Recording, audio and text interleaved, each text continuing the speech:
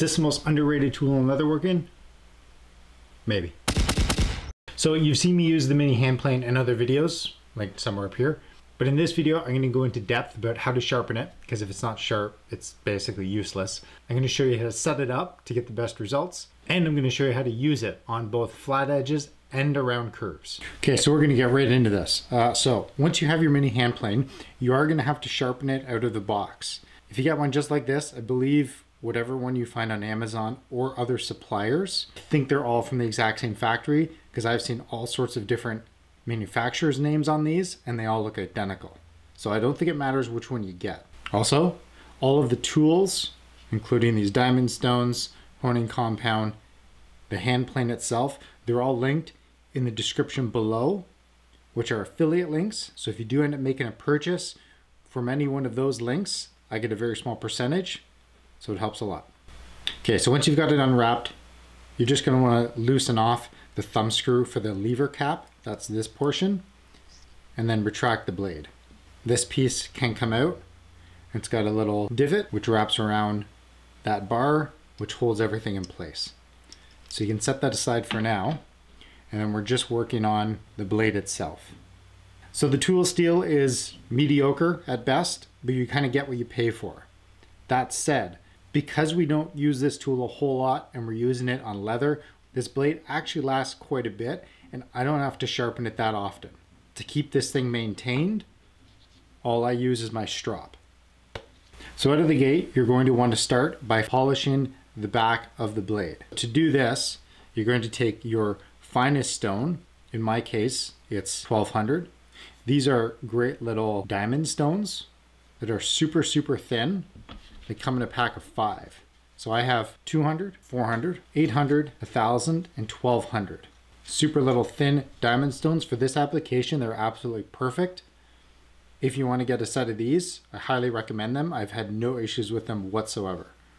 To get started on the back of your blade, we're going to go for the finest stone that you have.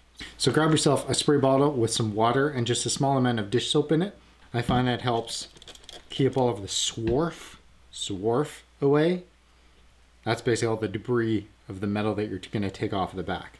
You just set your blade on top of the stone and push it back and forth. And that's it.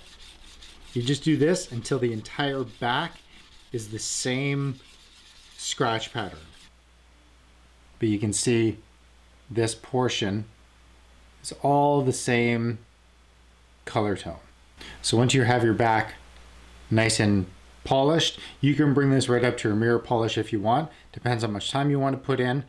All you really need to worry about is the first few millimeters of the edge. So I wouldn't be too concerned about getting the entire thing perfectly polished. But once that's done, you can move on to the bevel. So working with the bevel, you're probably going to want to start at maybe 800, 1000, probably somewhere around there will be enough. You don't need to go too coarse with this, because that's just going to end up creating more work in the end. Wet down your stone. And then what you're going to do is put your blade on to the diamond stone and rock it back and forth until you feel the flat part of the bevel lying flat. So when you hold your finger down and press it down, this shouldn't rock back and forth. That's how you know you found the right angle. From there, all you're going to do is lift up the blade 1 or 2 degrees and pull back towards yourself.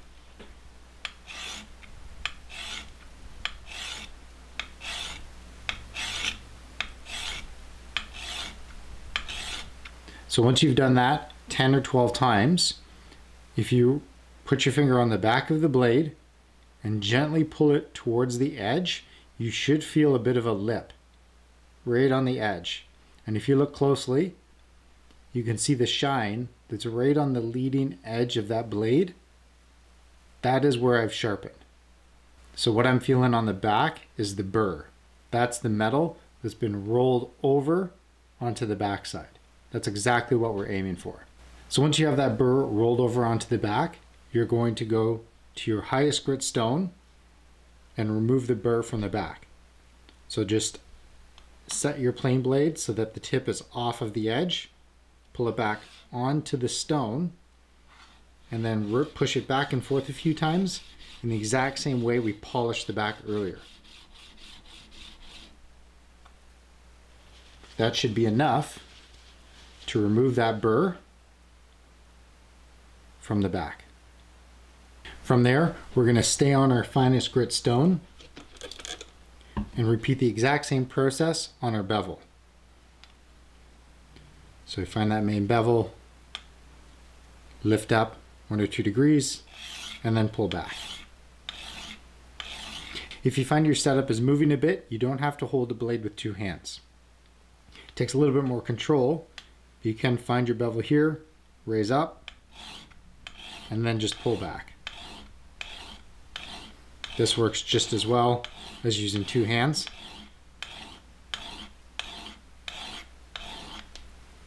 And you should feel that burr very lightly on the back. Same thing, knock it off the back.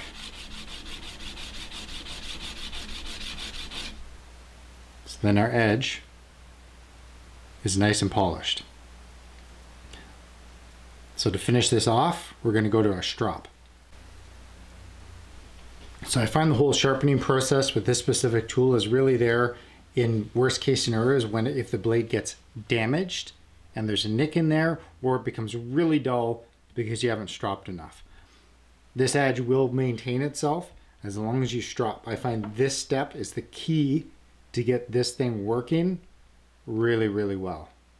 So this is just a thick piece of leather glued to a wood block with some honing compound rubbed into it. To strop, all we're going to do is find that bevel and pull back, exactly like we did when we were sharpening. So the result of that stropping should be a mirror edge. So after stropping that bevel, I also do the back. To do the back, I lay it off of the edge, holding with my index finger off the edge, thumb onto the bevel, I just press down.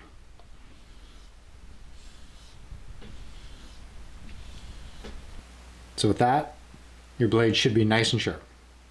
Okay, so with our blade all sharpened up, here's how you set this thing up. So take your chirp breaker, load it in, take your blade bevel side facing down, load the blade in, and slide it down until it's just coming into contact with the leather surface. And then lightly tighten down the lever cap. So with that initial setup, we can now sight down the bottom of our plane to make sure our plane blade is projecting parallel with the surface. So to do that, get a light surface and you're going to eye down the bottom of the plane. Now I'll exaggerate this and push this blade right out so that's easier to pick up on camera.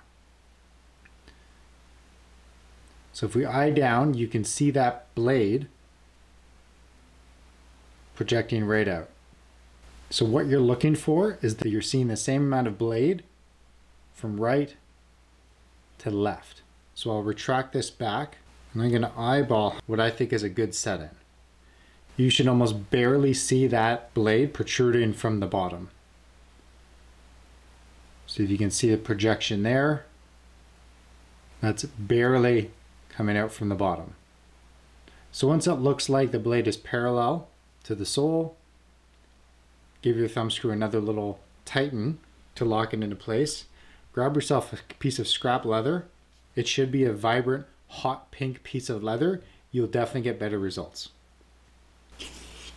So all we're doing here is making sure that we are in fact getting a shaving. So you can see what I'm getting here is kind of fine little dust.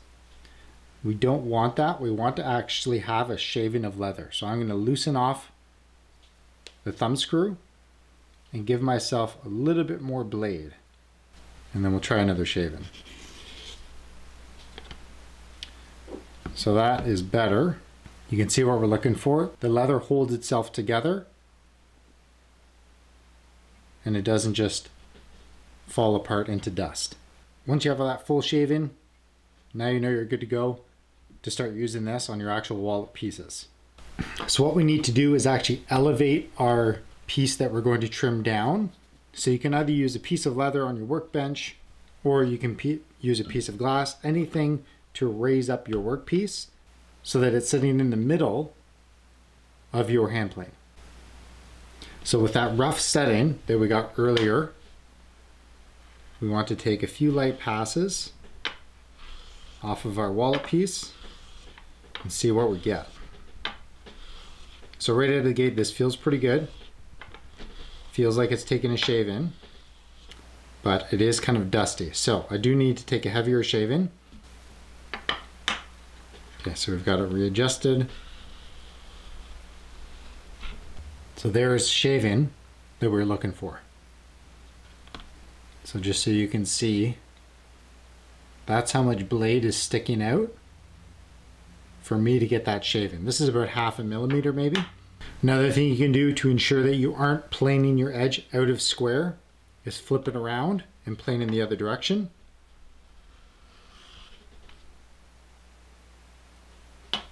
And you can see in that time, we got a really nice shave-in that's almost the full length of the wallet. So that's great. That's really good. So this is a good example. We flipped it over. We got a full width shave-in. That means our blade is square. The edge is square. So we're looking good. So I just rinse and repeat this process for my all other sides of the wallet. So there's a nice shave-in. That only took 2 shave-ins. That edge is nice and clean. So now to do the corner, we're actually going to want to retract the blade and take a much lighter shave-in. So we're going to work with a super light touch when you're going around a curve.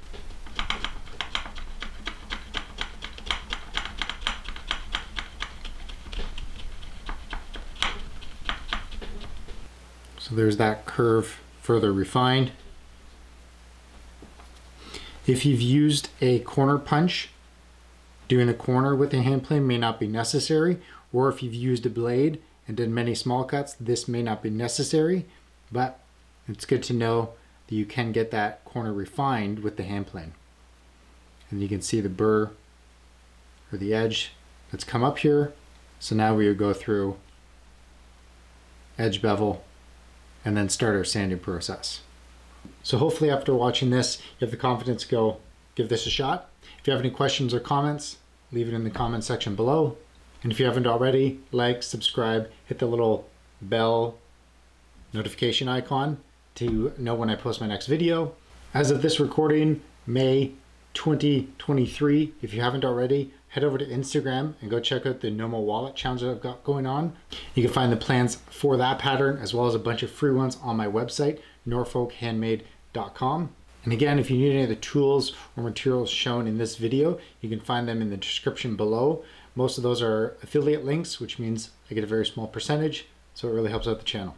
Okay everyone, thanks for watching. We'll see you in the next one.